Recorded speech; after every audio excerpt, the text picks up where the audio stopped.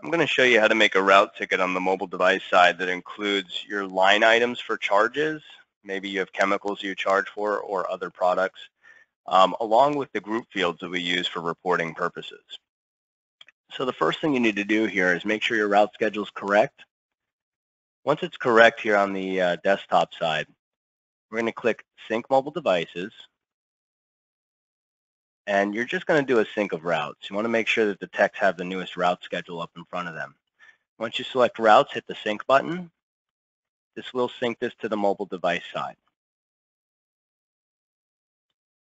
Once that's done syncing, what you're going to do is have your techs log in with their username and password. And when they first sign in, they're met with today's stops. On this screen here, it's going to show you any tasks or any route stops that you have for today. I have 4 routes for today, but we can also access them by going to Route and then Schedule. If I had more stops, I'd be able to select per date and figure out what I need, but I only have stops on 3/28 currently set. Next, we want to go ahead and start a route ticket. So as a technician, we're going to click on Actions and go to Stop Details. These other 3 options, In Route, On-Site, and Complete, are all GPS check-ins. You simply click it to do a GPS location on a map. A lot of customers do not use this, but we do have some that do, because you will get a GPS location when you're completing a route ticket regardless. So if we don't need these extra check-in options, we can just click on Stop Details. And this brings us to the customer profile that we're about to do our work for. I'm going to the Brazil food market here. It gives me a little bit of extra information that I may or may not need. But to create my route ticket, I just go ahead and click Create Ticket.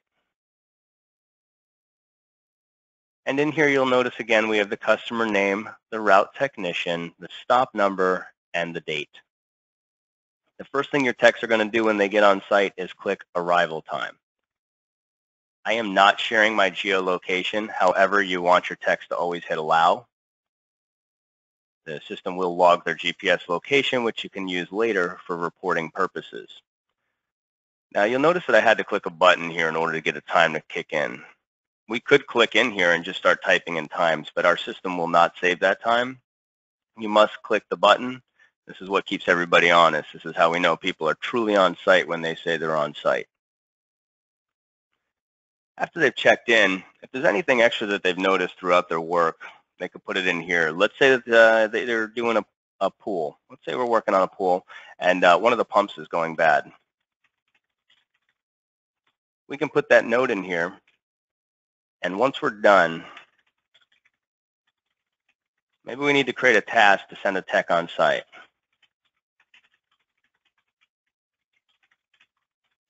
Period. So once we've got this here, and we've got the note that we want, the next thing is we need to save that note. They have to hit save here in the upper right.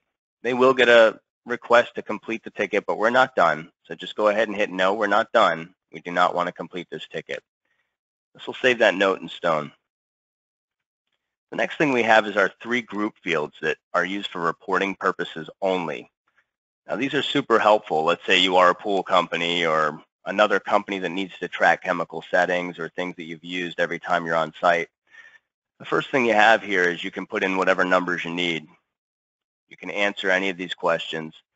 But what's really cool is that we have this little history. And if we click it, it's going to show us up to the last 4 times that we've been on location and what we've used for actual data.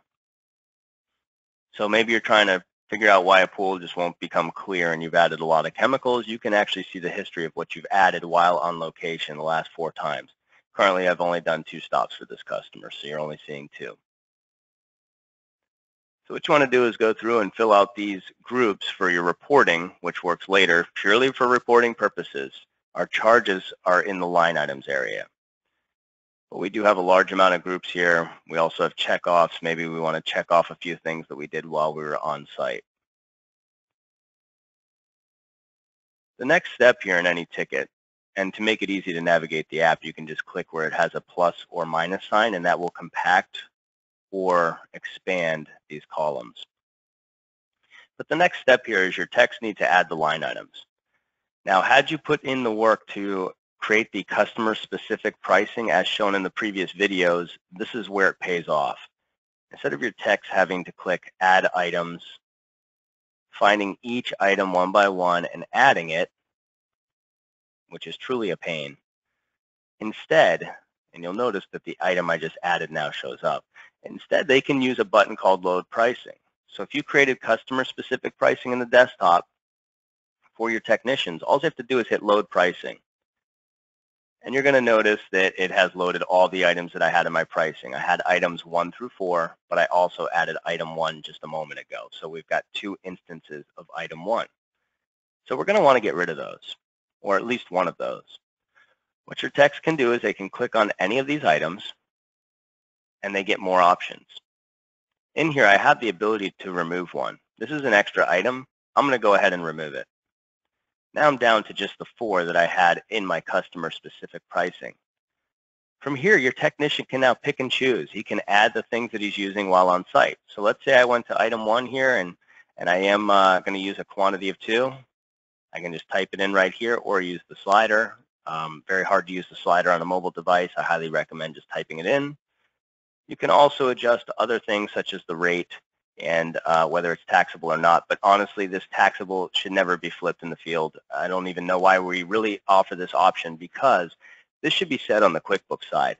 If an item's to be taxable, it should be set in the QuickBooks side, and it should be pushed through the system. So I would not recommend your technicians ever use this. Once we've added what we need, we can click Update.